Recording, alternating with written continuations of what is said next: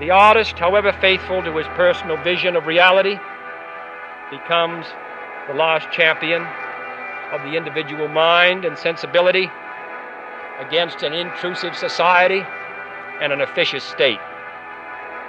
The great artist is thus a solitary figure. In pursuing his perceptions of reality, he must often sail against the currents of his time. During the campaign, we spoke about making sure that we bring back arts to the city of Boston and make sure that arts is such a big part of our city. I'm still crashing on couches. Not much has changed, you know, in the last couple of weeks. Spring's around the corner, and I believe that, you know, I mean, with a new mayor, you know, there could be a renaissance on the horizon for, you know, just the arts in Boston in general. What's happening? We're back with Indignation on Dig Radio Boston. My name is Chris Ferrone. I'm the news and features editor of Dig Boston. I know for me, when I write a book, it's like, shit, I just put all this work into that book. I don't want it to like disappear, you know what I mean? Like what? But for a lot of artists, especially ones who aren't comfortable with the marketing side of things, I get it.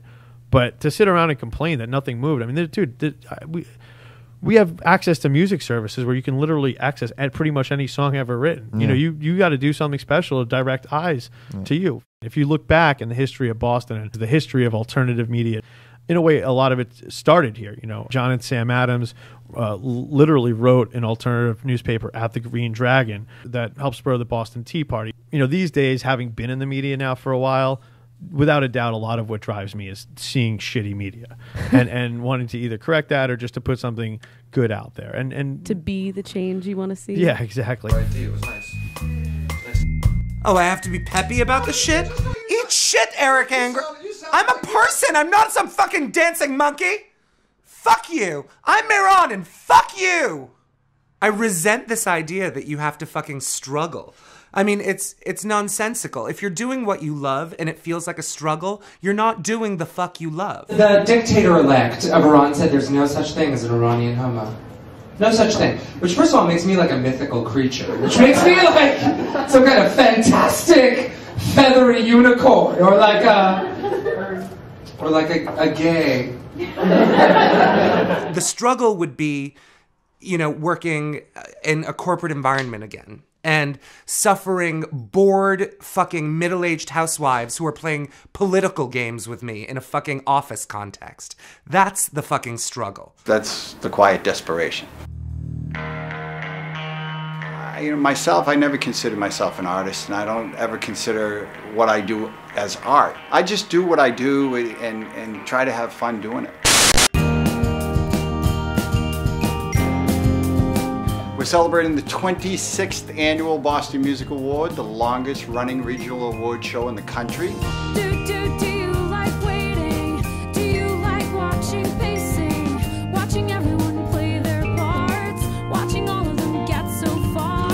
I've been in Boston public schools where they've had music classes in the boiler room. And Music Drives Us has gone in and given instruments and got the kids out of the boiler room. We have all sorts of programs that we've done, and we are looking for your help. Music Drives Us does a lot of things, but we're focusing now on keeping music in the schools. It's just so important with the budgets being cut, with everything being devastated in the schools. It's important for the kids to have music. Every study in the world shows they're more communicative, they play well with others, they want to go to school. There's a new study out that says they can learn a second language quicker if they've played music. It's great. Hey, bring it in.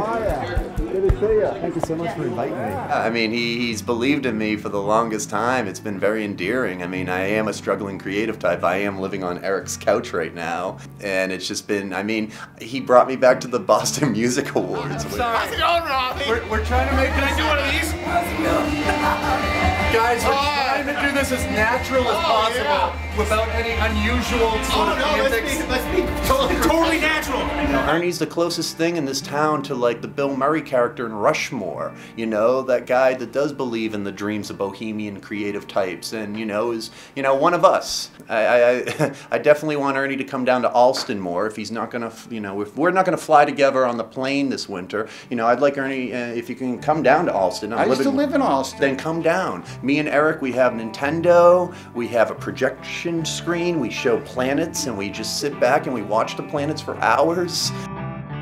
Do you feel like you get pigeonholed as Ernie Boch Jr., the car salesman, and not Ernie Boch Jr., the person or the entrepreneur? I really don't give a fuck, so it doesn't really matter. I don't feel I'm pigeonholed at all.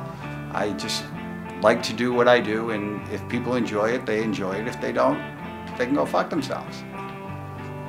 Dropping the F-bomb twice in 2 sentences, and I haven't done it yet. I see little of more importance to the future of our country and our civilization than full recognition of the place of the artist.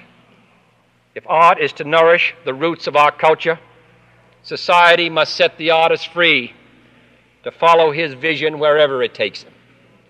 We must never forget that art is not a form of propaganda, it is a form of truth.